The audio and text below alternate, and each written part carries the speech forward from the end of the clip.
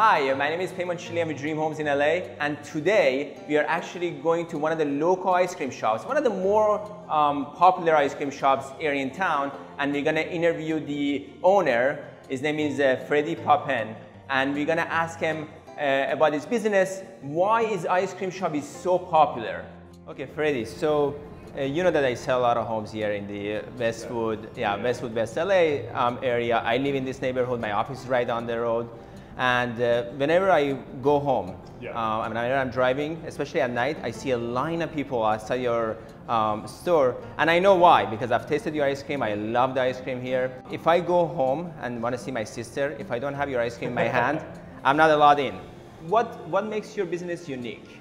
There are a lot of ice cream shops in LA, and around the world for that matter, but what we do is we create a unique flavor, a unique type of ice cream. The ingredients we use, the flavors we create, they're all natural. They're things you can't really find elsewhere. That's what sets us apart. A lot of our bestsellers are inspired by Iranian and Middle Eastern flavors, flavors that are not your typical vanilla or strawberry or chocolate. We do more flowers and spices and vegetables and fruits and things that are a little more exotic. Ever since we took a different approach to our business, we kind of remodeled and rebranded it and kind of exposed it to a larger scale of consumers.